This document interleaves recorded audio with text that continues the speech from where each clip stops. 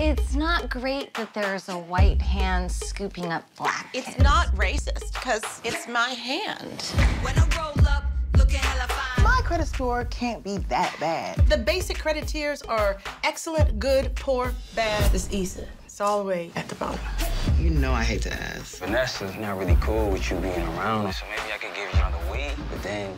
Yeah. Well, I'll see you, okay? Ain't nobody gonna do it like me. Oh, that's a hair. No,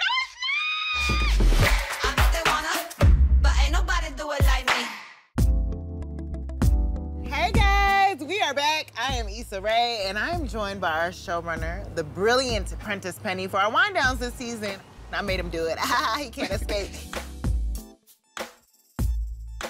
Every week, we're gonna be winding down to break down an episode.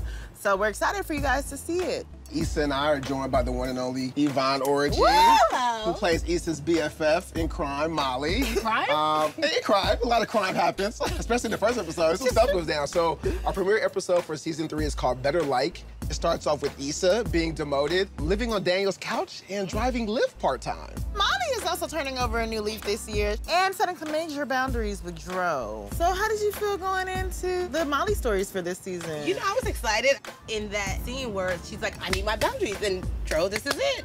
I felt like she had that empowerment, because I don't think that's not what Molly would do season 1. Season 1, she was thirsty. She was like, I want all the guys. And then season 2 was like, life is crappy, let's just try this thing. And then now I feel like she's like, hold on, I need to start taking control. And I think now, like, especially with Dro, it was like, I'm this. I'm this new person. I need this to happen. And he's kind of like, wait, what? Where is this coming from? So I know that's one of the themes that we wanted to explore, just in terms of knowing better, do better, which is what your character says, and it just feels like this season our characters like have to know better. Do you feel like we did better? I think this first episode, you know, the party lift really was an attempt to like, hey, let me just figure out what to do. I need to be out here making money anyway. Let me call my girl Molly and get this party lift started. Whether that was the cover or not, I think we realized in the end it was, but it was fun while it lasted. Remember, I think when we left Malibu, it was like, I don't know how to be this new better me, but we gonna figure it out. And you were like, well, I'll just be there with you. And I think that's what we're doing. We're like really still trying to figure this thing out. I mean, that's adulting though too, which I think, you know, you kind of doing some childish things about not telling Daniel the truth and not being as honest as you can with Dro, but at some point you have to take the hard stand. And sometimes being an adult is doing things that are sometimes unpopular, but you know you have to do for the betterment of yourself. And I think both of your characters did that in the episode for sure.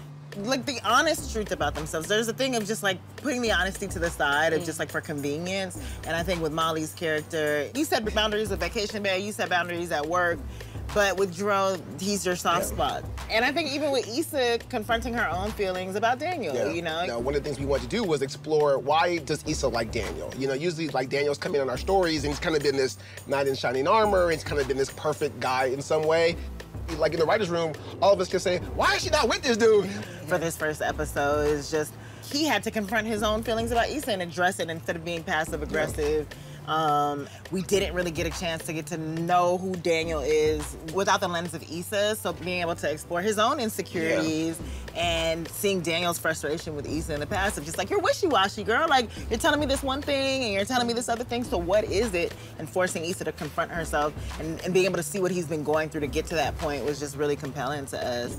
He could be a little petty too, because I mean, he's clearly is having sex with other people in front of you. You know what I mean? Like, it's like, and it's also like seeing, again, like this show's called Insecure, and it's nice to see every character on our show, see what their insecurities are. And what I love too is that like, we don't allow any character to be looked at as perfect. Because like, again, when Daniel was just the guy that Issa's with, it's kind of like, ooh, he fine, and he a music executive, but then you see him like, you know. And when you live with somebody too, you see a different them. You know, it's like, it was just fun to kind of get into his head and get into his world in a lot of ways. Yeah. For this season, for all our characters, we just wanted to have a sense of like, now that you know better, what are you gonna do about it? What are you gonna do with your choices moving forward? This is a lot of fun.